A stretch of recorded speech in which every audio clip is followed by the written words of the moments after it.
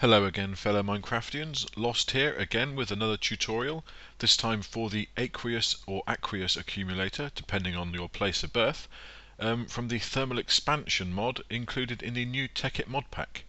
Now, the Aqueous accumulator, as seen here, requires no power, it's entirely self-contained, and its sole purpose is to produce water from air, or from nothing, technically. So here we go, this is a GUI. Over here on the right it's fully configurable, so you can set it up to output from any side you like. It's currently set to output from any side except the face, because none of the thermal expansion machines will output from the face side. If I hover over here, you can see it holds 17 millibuckets. Now it's filling up very, very slowly.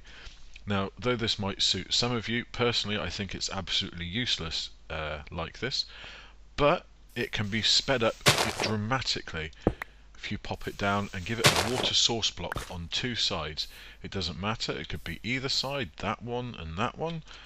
I think we'll set it up like this here, and if you put a source block in there,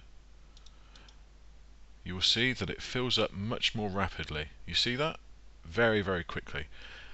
Now, this is plenty of water, and although they don't have certain things in this mod pack, like the Railcraft steam boilers and things, the Aqueous accumulator will happily keep those topped up with water. You could use this to keep your combustion engines running. I believe one will definitely keep one combustion engine filled with water at all times, possibly two or three, I don't know, I haven't actually tried. I'm not really used to using combustion engines, although I have started using them in my own playthrough of the new TEKKIT. But as an example, you can pump out from any side, but as it's set, it's there, the top's open, so we'll use the top.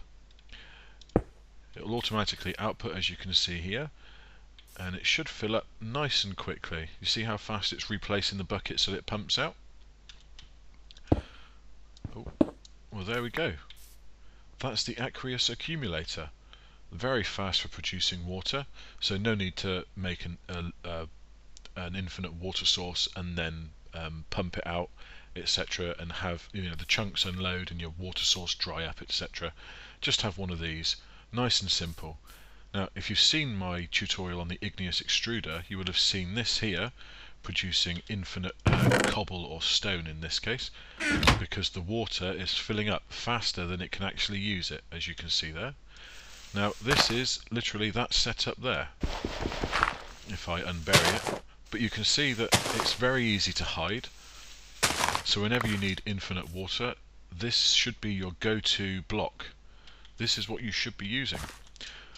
Well, I hope that was helpful to some of you. Have fun, guys.